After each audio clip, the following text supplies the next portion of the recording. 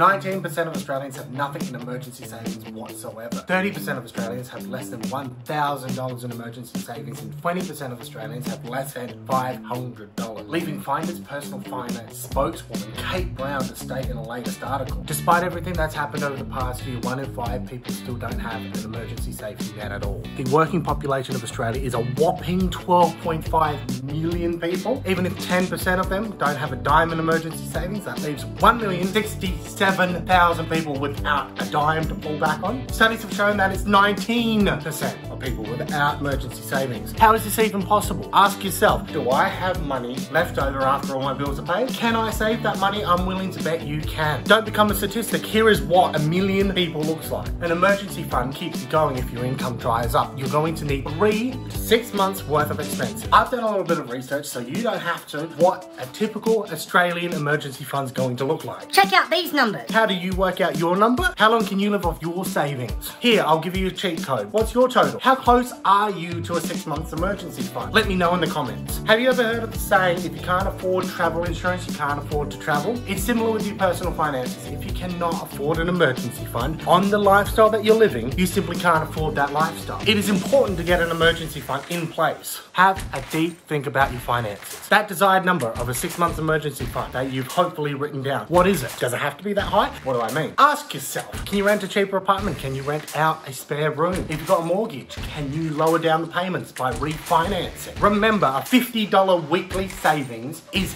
$1,300 you don't need in a 6 month emergency fund. 5 things you can do to save up for an emergency fund.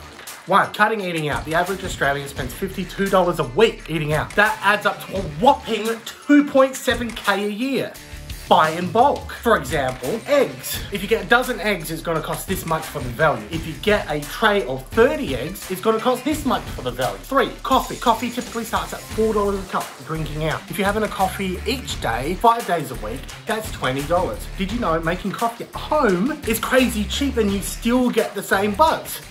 4, find more work. Is there anything you can do to get an extra shift at work? Or is there anything you can do to start working nights? 5, cutting down on designer clothes. If you've got a $2,000 bag, yet nothing in an emergency savings, you got a problem. Just kidding. Sort of. Once you've saved up an emergency fund, make sure to keep it somewhere you can access quickly. A savings account, not the stock market, savings account. So you can grab it in an emergency, 3 or 6 months. If you've got casual employment or you're self-employed, 6 months is the way to go. If you have a full-time job where you've got other benefits and that you might be able to work from home, probably 3 months is okay. Won't you feel better having an emergency fund?